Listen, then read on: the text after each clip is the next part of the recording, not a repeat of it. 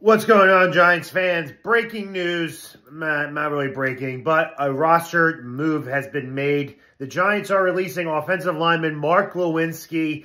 This will create a $5.7 million cap increase for the New York Giants cap room to make things work. Maybe that goes towards a contract extension with Xavier McKinney.